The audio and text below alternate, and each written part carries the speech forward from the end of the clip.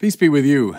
Friends, we come to the fourth Sunday of Advent, and the church gives us this marvelous story of the visitation, Mary's visit to her cousin Elizabeth. And I'll tell you the word I've always loved in this story. It's the word haste. Let me just read to you the beginning of this famous account. In those days, Mary set out with haste to a Judean town in the hill country, where she entered the house of Zechariah and greeted Elizabeth. So we're right after the Annunciation. Mary has discovered her mission, and she goes quickly. She goes in haste. The reason she moves fast is she knows who she is, and she knows what she's about because she's found her role in the theo-drama. I know I've used that word with you many times before. See, most of us are stuck in the boring and narrow confines of the ego drama.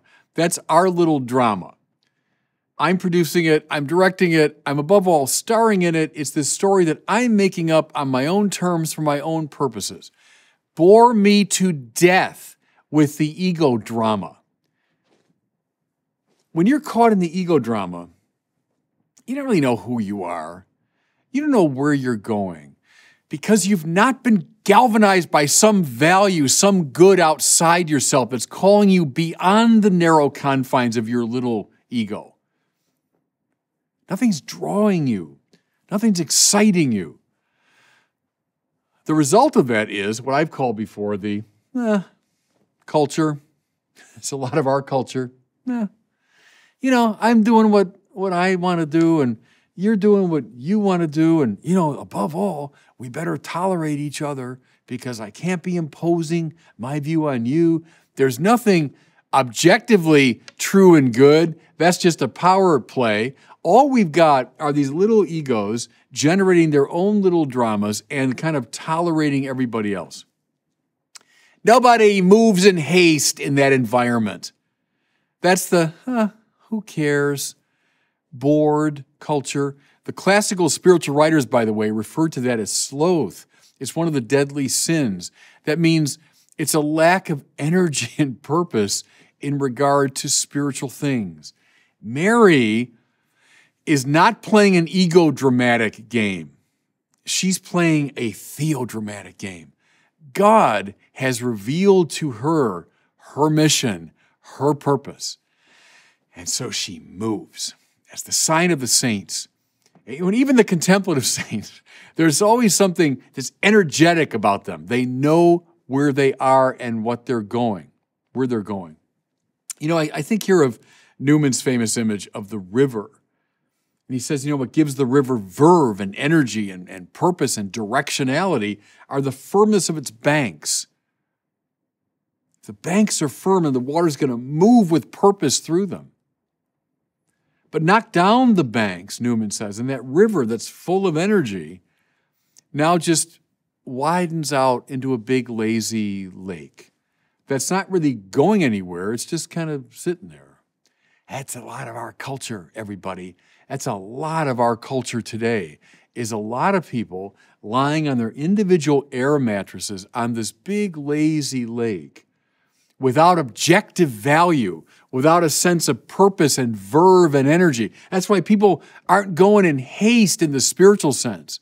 They might be running around. There's a lot of running around in our culture. But people aren't moving with that energy that comes from high spiritual purpose. Now, here's something I love, too, about this story. Mary moves in haste to see her cousin Elizabeth. She reaches out to somebody else who has found her role in the theo-drama, right? So Elizabeth, too, she's pregnant with John the Baptist. She knows her purpose in God's story. Now listen to me. The ego drama, as I've suggested, tends to drive us apart from each other. Because I got my little story, you got your little story, and we're just going to tolerate each other, but no, don't you impose anything on me. I won't impose things on you. Well, it drives us apart. It produces, if you want, the litigious and divisive society that we have. us against them, this individual against that individual, everybody claiming rights and prerogatives and privileges. A divided society, hostile, antagonistic. The theo-drama tends to draw us together because once I discovered my role, listen now, in a purpose that transcends my little petty preoccupations, I've discovered my role in God's drama, well then I'm linked to everybody else who's found his or her role in that same theo-drama. Is now we come together in common purpose.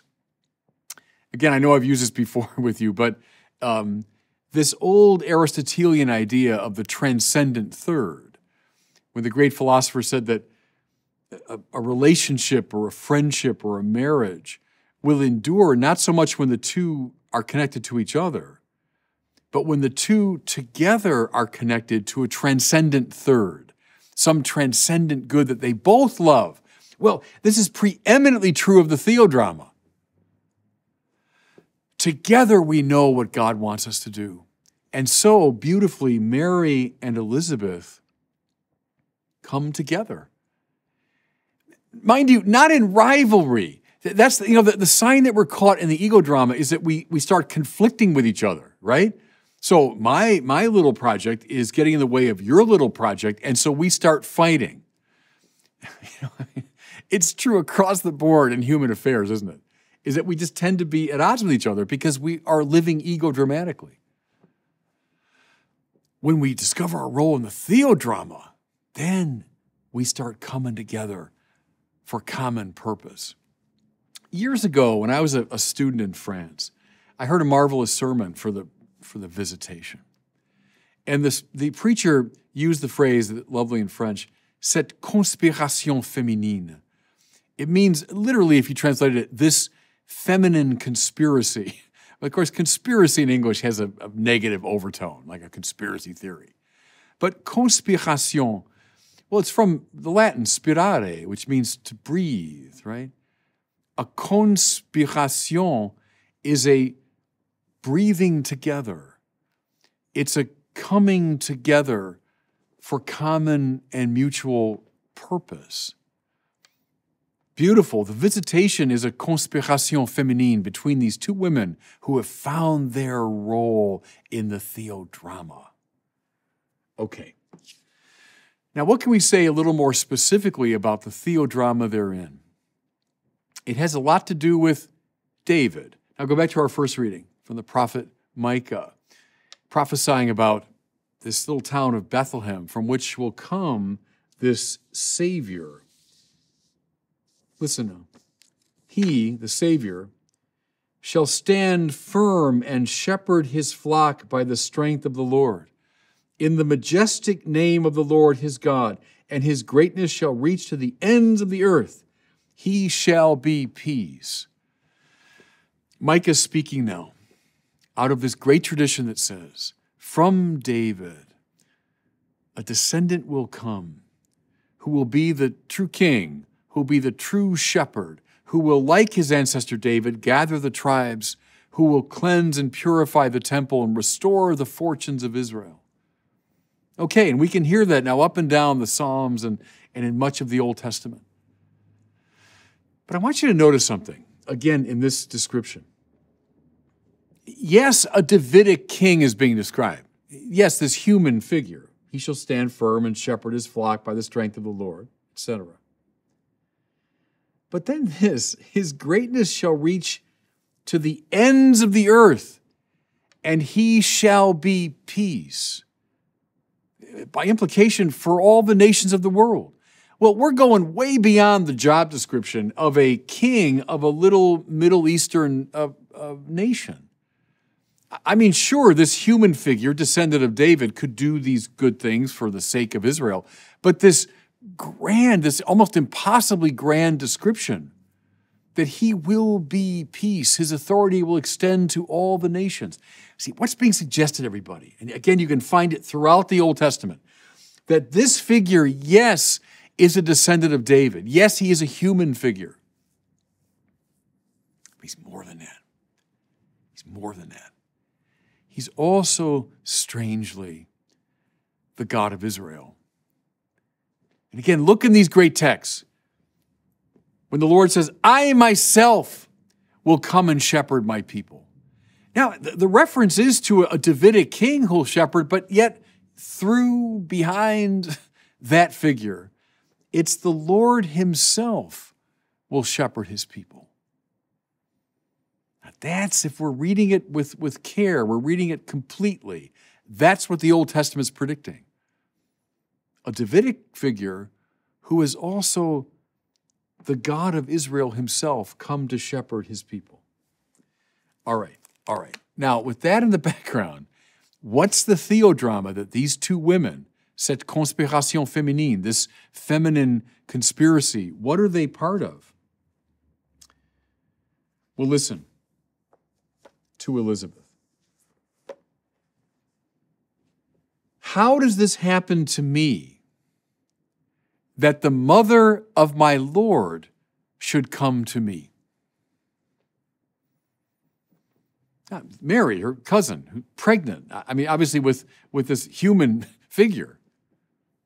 But she doesn't say, how marvelous, Mary, that you who are going to give birth to this human, purely human child has come to me. No. Listen again. How does it happen to me that the mother of my Lord should come to me? Adonai. And they knew what they're talking about. When someone at this time and in this place, when a Jew of that time and place would use the term Adonai, of the Lord, she's talking about the God of Israel. She knows, and Elizabeth becomes one of the very first proclaimers of the gospel. She knows that the one with whom Mary is pregnant is a son of David, yes, indeed, but also the Son of God. See, that's the theodrama these two women are involved in, the coming to birth of the Son of God. And then that gorgeous detail. When Elizabeth heard Mary's greeting, we hear, the infant leaped in her womb. If Mary is bearing the Son of God, then she is the Ark of the Covenant par excellence, right? The Ark of the Covenant, which in David's time bore the presence of the God of Israel. And David, when he brought that ark into his holy city of Jerusalem, did a festive dance in its presence. So John the Baptist, who like his mother is a proclaimer of this truth because he does his own version of David's dance in the womb of his mother, not before a merely human figure, but before the Lord. Now, here's the marvelous thing, friends. I'll end with this. We're part of the same theodrama. These are events that happened long ago with this wonderful conspiration féminine. But we're part of the same story because our job is to proclaim this same Christ to the nations, that his name might go out to the ends of the world and that he might be peace. That job is now in our hands. Let's give up the boring ego drama. Let's give up the game that our culture keeps trying to make us play and embrace this marvelous, soul-expanding theodrama. And then, like Mary, trust me when I tell you, we'll go in haste. We'll do our role in the theodrama with enthusiasm. And God bless you. Thanks so much for watching. If you enjoyed this video, I invite you to share it and to subscribe to my YouTube channel.